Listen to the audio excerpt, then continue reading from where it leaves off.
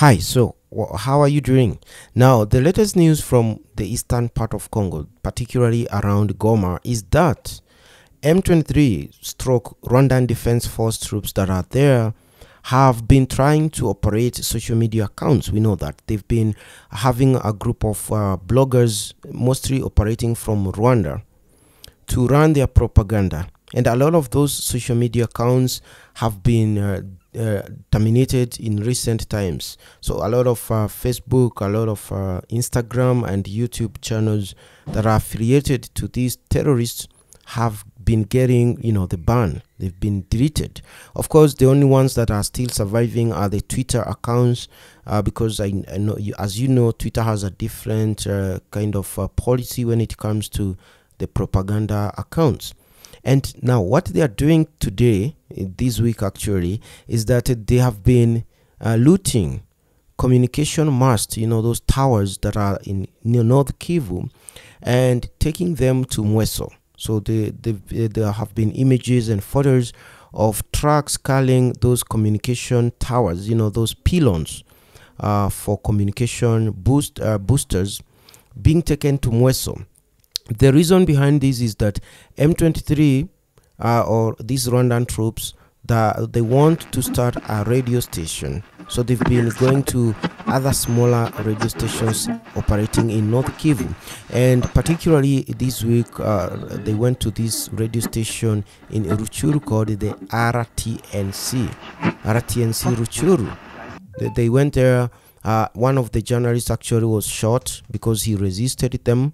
The other journalists who accepted to be working with M23 were hired, so they are going to be working with them, and then they are going to start a radio station there in Mweso, where they captured this town. And other people are saying they are also going to have a substation of the same radio in Bunagana. Bunagana is the town near the border with Uganda. They're going to use all this equipment they stole from different FM stations in the North Kivu to start their own radio station. So the radio station is going to be called AFC FM. AFC FM. AFC meaning Allied Fluid Congo, or the Congo River Alliance. The one that I told you is a group that was formed between these Rwandan-backed rebels called M23 together with the Rwandan troops and the backers and supporters of the former president of Congo, Joseph Kabila, led by Colonel Nanga. I showed you a video last week of him wearing military fatigue in a meeting in Rutshuru, particularly in this region near Mweso. And they were in Kibati, not Kibati. They were where were they? They were in Rutshuru actually. In Kiwanja, yes, they were in Kiwanja. So they were in this town called Kiwanja, which is not far from Rutshuru, and probably that's where they're going to even set up the radio station, the main headquarters of their radio station. And their radio station now is going to be having propaganda pieces to the people of Rutshuru, trying to lie to them, basically. You know how propaganda works. And Rwanda is very good at that. They know how to generate propaganda and sell it and stand by it to a point that the truth is forgotten and the lie becomes the truth. You know they've been doing that from 1990. We know that. They insist that, for example, the people who died in 1994, that most of them were Tutsis, even though we know the 800,000 Tutsis were not in Rwanda at the time. There were probably less than 500,000 living in Rwanda. The rest were living in other countries. So they say 800 of them died. We don't know where those 800 came from. Of course, that means that those 800, most of them were the Hutus. But as I said, they keep repeating the lie so many times to a point that now the lie becomes the truth, and then the original story is forgotten. They are very good at that. And that is what is happening. So in coming days, you're going to see a radio called AFC Radio coming up in North Kivu, in Rutshuru district. And these are, as I said, there'll be substation for it in Bunagana, maybe the main one because it is closer to Uganda. There'll be another one in Kichanga, a substation in Kichanga. They're going to install another mast in Vichumbi.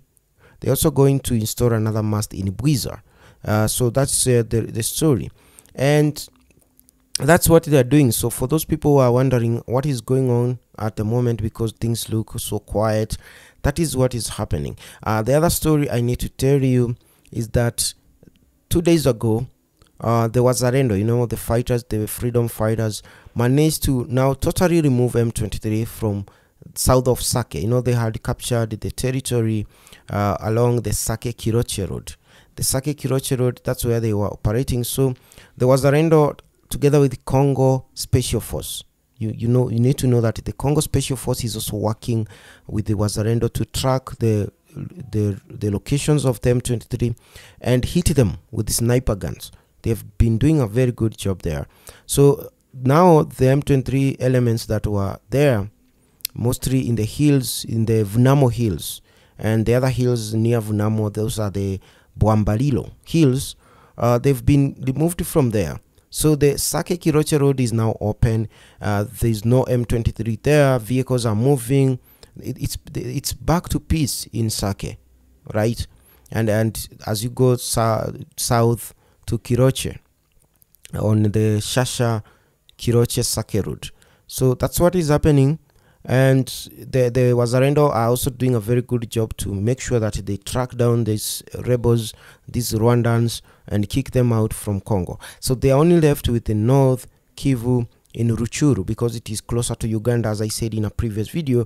And now Uganda keeps backing them up, giving them ammunition. Rwanda is openly giving them uniform, service to air missile, and even soldiers. Rwanda is sending their own soldiers to fight there in the M23 group, and they are working to ensure that they maintain that territory. So Ruchuru, the north of Ruchuru, is now in the hands of the M23, and now they have started, they are collecting taxes. The people there who have shops and businesses pay tax to the M23. And now they've decided to come up with a radio station to be telling those people propaganda pieces. So that's what is happening.